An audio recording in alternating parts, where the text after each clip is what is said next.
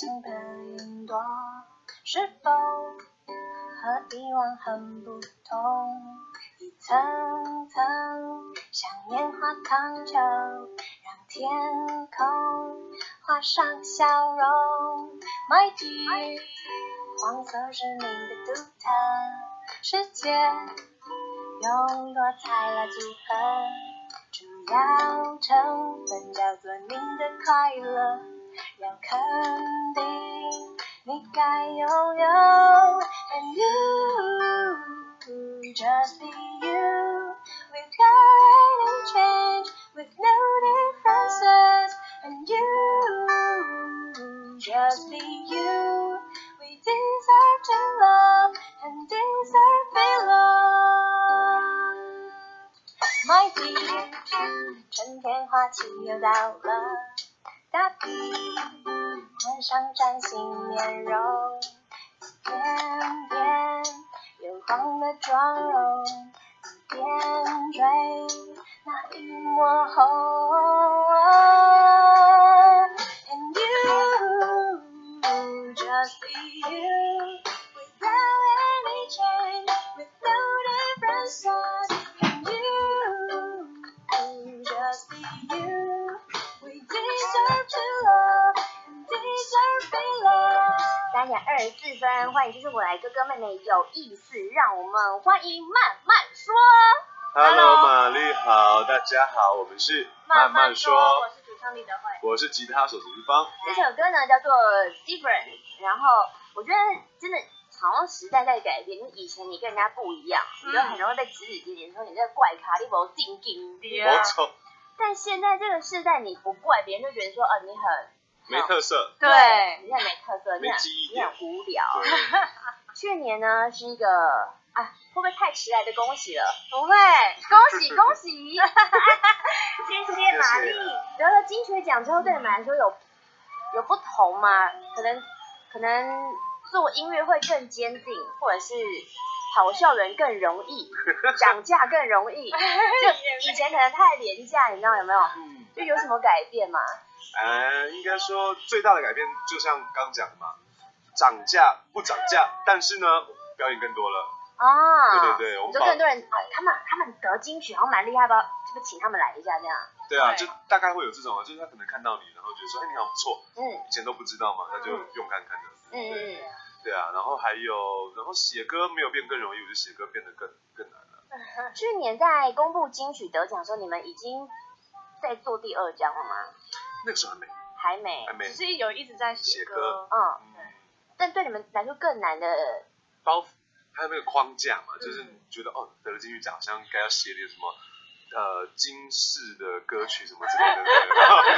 你说要投评审所好的感觉吧，就说是不是这个风格大家比较喜欢呢？也有，会觉得说好像我可以写一首就是流传千古的歌曲，会有这种想法，你知道吗？对，就包袱框架很多，然后反而那时候我们就是框架太多，然后就写不出歌来。对，然后后来我们就沉淀一下，然后沉淀是去打电动还是？也不是，就是面对自己就是内心最想做的事情。然后我们就觉得说，其实做音乐不是一味的迎合别人，而是你自己有没有感动。可是你们一开始就没有在迎合别人啊？对，所以那是一时的有点迷惑，对，有点迷惑的，就是当下就会觉得说，那第2张要给大家什么？那或者是你该负的责任是不是更大的？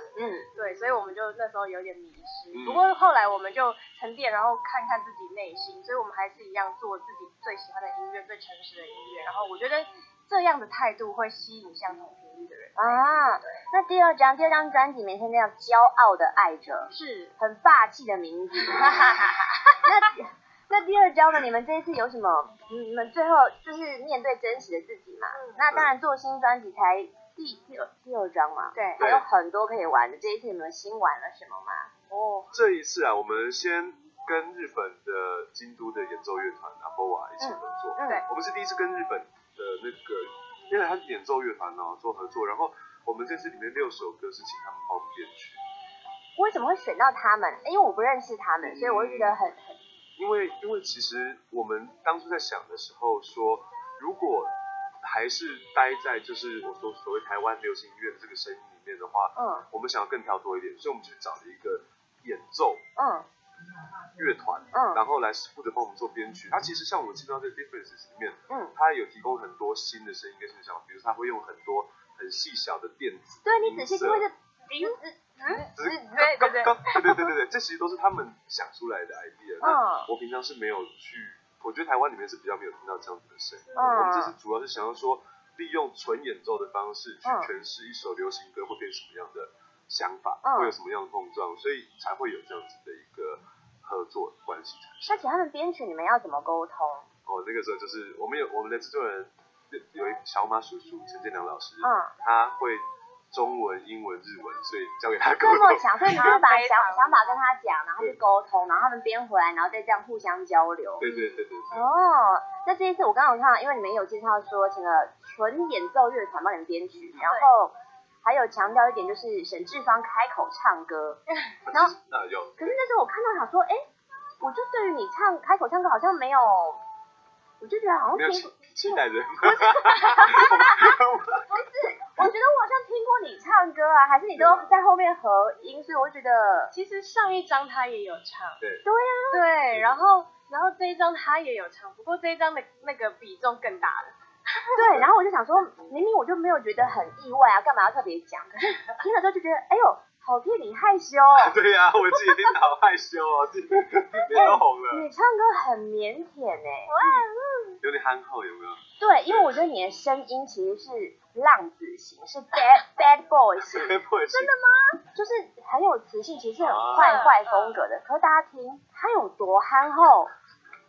请给我一份定情，我想我明白你的心意，也看得见你在努力，我们都关心同样的话题，难道不是种默契？我们不是说好一起去旅行，巴黎、日本，然后飞夏威夷，用完毕再往下个目的前进。这辈子机会，命运就交给你。前方白挑战你的脾气，只要与你共度，卡关都没关系。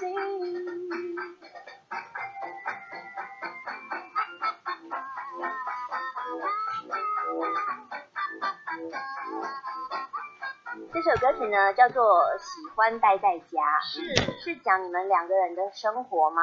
其实一开始是的，所以我们两个都很宅，但是写完之后我发现这个情况，我觉得可以套用在几乎所有的情侣身上都会发生。对，尤其是交往久的情侣。对，交往很久的情侣。你们交往很久了吗？5年多了吧。要给鼓掌，我以为给个锣来夸。真的蛮久的。那既然就是要一开始在写曲的时候就这种感觉，那你们怎么词不是一起创作？为什么是立德会一个人包办？其实他也有给我很多想法，就是他的人在这边就可以给我很多想法。哇，刚刚那句话听起来好浪漫哦。没有，不是。是他问我说，这个你觉得我写这句词怎么样？我说都好啊，都好啊，好 OK， 然后我都没有瞄他。所以要飞巴黎、日本，然后夏威夷，这也是你们真的目标嘛？你们明明就去了马尔地夫，去完马尔地夫就想要再找下一个目标，你知道吗？对啊，所以我就想说，那我们之后可以去这边。所以你们还没有去过夏威夷？没有，夏威夷好像是我告诉你要写进去的，对不对？好像有吗？我也忘记了。现在是脸书搜寻慢慢说是可以看得到你性感泳装照的吗？可能要翻比较久一点，最近往前滑。我觉得很值得一看，真的，就是一拖就受不了。然后那时候听这首歌就觉得天哪，好游乐园，好马戏团，一看就Peggy 是这配。对啊。所以那时候你们在写的时候就已经定义好这个风格要这样，就要找 Peggy 来了吗？其实我们一开始写的这首歌是爵士，那种 standard jazz 的风格，然后是因为我们找了 Peggy 当制作人之后，所以这首歌才被他改造成这样子。对，因为我这首歌我跟 Eric 合编，还有 Peggy 合编，然后 Peggy 他拿 reference 给我的时候，我一听，我完全无法想象这首歌会变成这个风格。所以是马上翻盘你原本你们自己想要的感觉嘛？因为有时候我会觉得你自己想要的风格跟你给制作人，但你是因为信任他所以交给他，可是两个人之间你们要怎么拿捏到那个平衡？对。那贝克很好，他是跟你说走 standard 的 jazz 那种小品的风格是可以，但是他说他觉得听起来可以走像这种 gypsy jazz 马戏团的风格，他觉得说可以试试看，然后我就好，一试成主顾，对，我就回家编剧，然后就是撞一个礼拜，差不多丢一个 demo 给他。这张专辑呢有很多歌，我今天想给大家听一听，然后有一首歌我想说很糗，你们是不是想要整那个广播主持人？因为我如果念错字怎么办？而且还没有附注音，有没有？对，我应该在旁边附注音的。那个到底是什么草根呢？鞋，婴童鞋子的鞋。哦，它也念成节。我一开始也是念成节，很容易念成节。那个字是密字旁，对，中间一个吉利的吉，对，最右边是一叶两叶的叶，然后那念血草根。什么是血草根？其实血草是一种草药，然后它有那个减缓失眠、镇定跟抗焦虑的作用。你嗑过吗？我没有，但是我对这个非常有兴趣，因为我常常失眠。然后我也觉得现在社会上可能很多新闻会让你觉得很扭曲。然后你会觉得我乱了自己的阵脚，但是我觉得音乐对我们来说就是我们的解药。所以写这首歌《血草根》也希望听歌的人可以得到心中的安定。所以你一开始只是在可能电视上，然后听到了血草根是什么，然后就去找，然后从血草根这个名词开始这首歌吗？对，其实一开始是在一个美国影集，因为我们两个真的很宅，就喜欢看美国影集。刚刚他也很自豪，他自己爱看美国影集，对于一些医药都很了解。所以对，还有那个什么侦查啦、罪犯啊，我们都有特殊的了解。对，然后那时候看到血草根就开始说，我们一起来写一个跟这有关的。对，因为我真的很喜欢这个 valerian root 这个字，然后我就查询它原来有这个作用，然后就觉得太好玩了，然后就开始写。而且我必须要说，听到血草根这个歌名跟你播出来听，落差感很大。因为我以为是一首很慢的情歌还是什么的，它是 disco 的。对，但是治疗失眠你就是要起来动一动。对。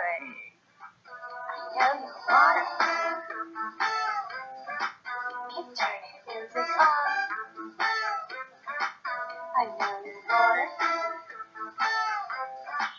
Keep turning the music on. 出门把钱带上，逛街闭嘴时髦，手扶摇着天条，扭曲观念如何解考？悲伤的人不少，快乐应该去哪里找？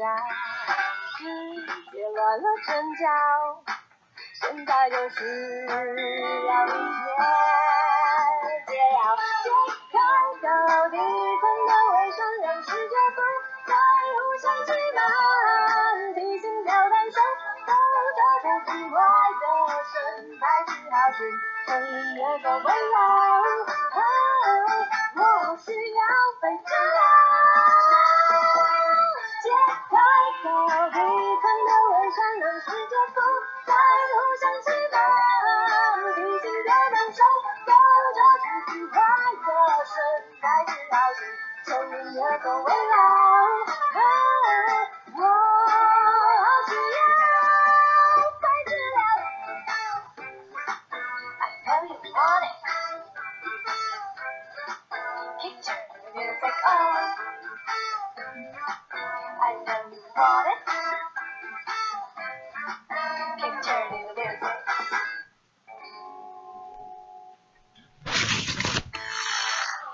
敬业放松。我只是基于边界，不该坏口气对你 Sorry， 是我太任性。我也想努力成为你心中的好榜样，让你随时想念。你下你跟他儿子要去写什么课？那你在家里什么就跟我说。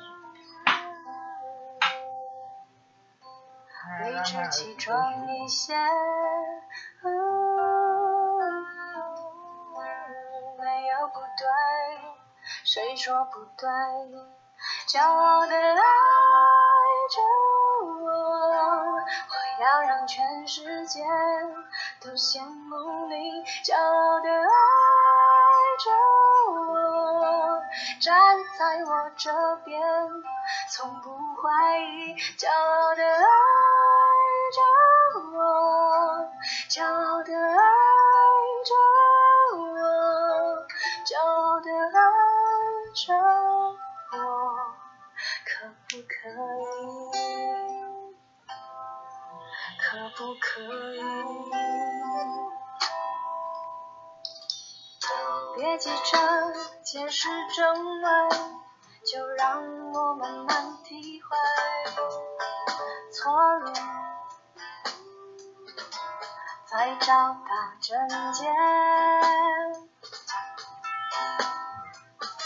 我懂得也能面对，挫折让过程珍贵，让你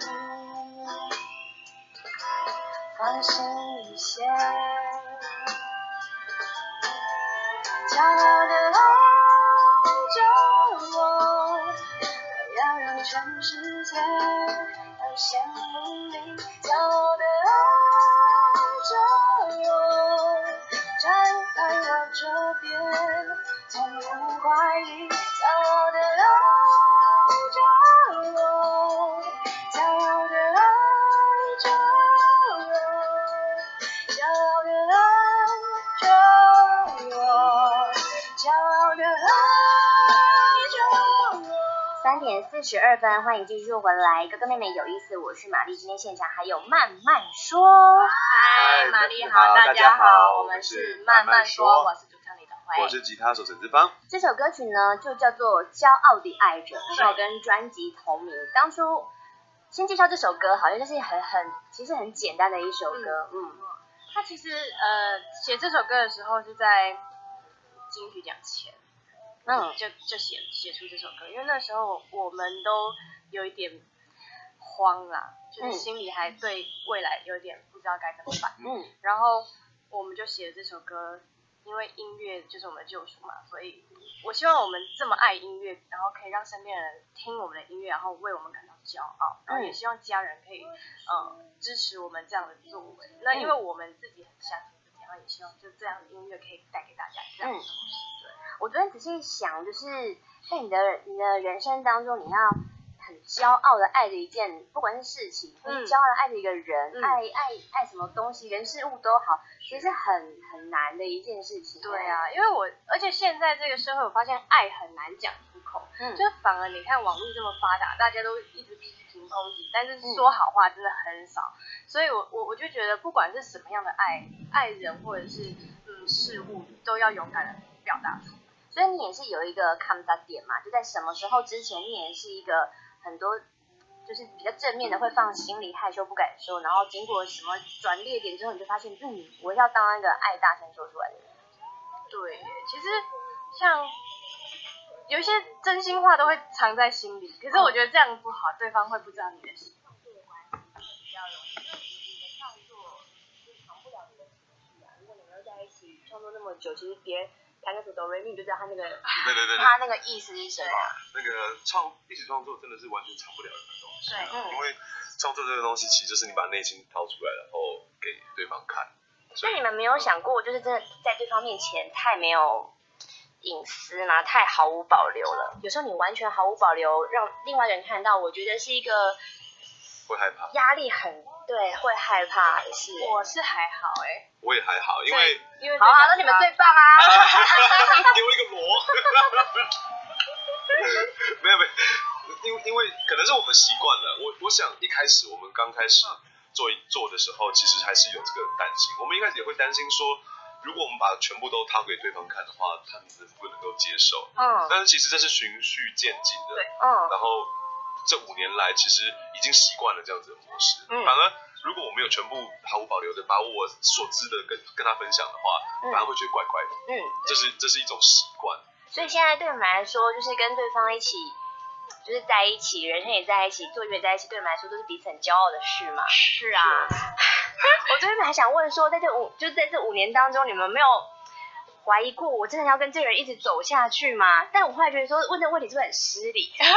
其实不会其实我觉得不会，我觉得每个人都会碰到这个状况。你说怀疑，就是交往久了一定会怀疑说，我真的要跟这个人就一辈子走下去吗？我觉得这是很难的课题，我每个人都会想到。那你们那个时候是怎么跨过这个栅栏？因为我们没想过这个问题啊。哎呀，沈志芳怎么那么会说？真的啦，我是没想过这个问题。对啊，因为我觉得以前我年轻的时候会想，可能我20几岁，就是25岁、20岁的时候，我会想这些问题。反而很常想，可能交往1、2年，我就会想说，我真的要跟着一起走下去吗？因为那时候还年轻，没有定下来。现在我觉得定下来，如果工作、生活、感情，我们都是彼此可以很契合的话，那你还能够强求什么？感觉现在好像是慢慢说的最佳状态，其实就是很多你们的对于很多的怀疑或是音乐的疑虑已经没了，现在就是要往上一路攀升。是。刚刚有人说，慢慢说何时会到秋园蝶日点玩呢？就是想听你们唱 live。今天是不会唱 live， 今天就是我们就好好听听专辑的歌，但是之后你们上马克的飞碟夜现场应该会火力全开。好的，而且我知道他指定要你们唱 So Mad。爱耶！那你们现在说接下来有什么活动好了？好，我们在6月22号晚上7点钟在 Neo 19有一场金曲音乐节的售票演唱会。当天我们跟娃娃魏如萱，还有佳佳，还有 Boxing 一起演出，所以请大家多多支持。6月25不说吗？那个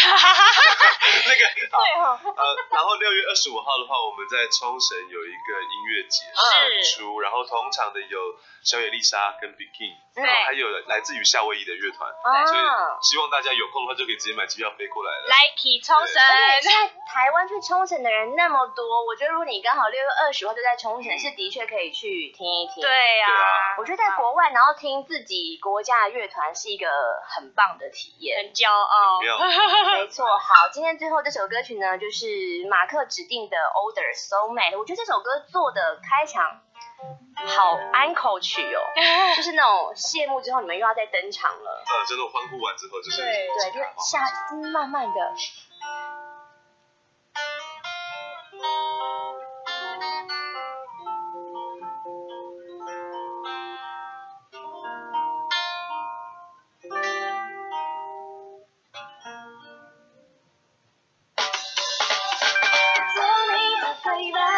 强迫我每个镜头聊一些经验，加入了明天，做你的草莓，只有我用你的语言才喜欢这感觉。那最后就请慢慢说跟我们介绍 So Mad 作为 ending 吧。好， So Mad 这首歌呢，因为我们身边有很多单身的朋友，然后他们也看到我们这样一起表演一起工作，然后目标一样，他们就很羡慕。那我们就写了这首 So Mad， 是希望身边的朋友都可以找到属于自己心灵最契合的伴侣 So Mad， 写给他们的。对啊，这段话我真的是比较难接。哎呀，你就是想说是我们写，没有，真的不是写我们两个。大家都以为写我们，其实我们写给别人的。其实想要鼓励大家找到彼此的 So Mad。对，他一定会出现。你居然是走这个路线的，就是跟大家说，就是你命中你有注定那一位，你要相信有那一位的存在。我真的相信啊，因为我也是有过很多段感情的人，然后可能曾经我也觉得说我真的不相信爱情的，但是就是出现了一个人，然后这么合，所以我觉得隔壁那个吗？我现在在喝水。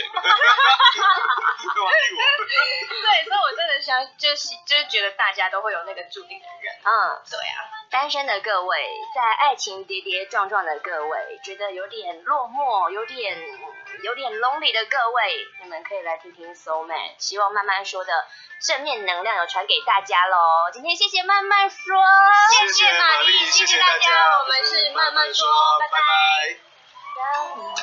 霸占着你的电脑，你停下键盘上的指尖，静静看着我睡着。你的出现，可不可以听早一些些？别让我再多等一天，就想和你见到面。你的视线就等于我的世界。心一点。I wanna be your mate， 让我做你的 baby， 不想错过每个情节，跳一些经典，跳支 Loving Dance， 做你的 soulmate， 只有我懂你的语言，就喜欢这感觉。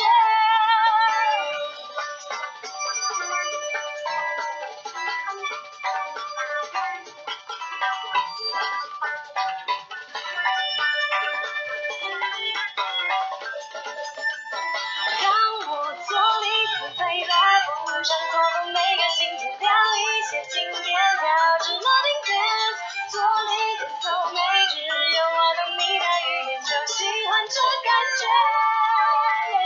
做你的 baby， 呼吸只不把些 natural 小姐，我被 Loving Dance， 做你的 soulmate， 配合彼此每个 moving， 别错过这感觉。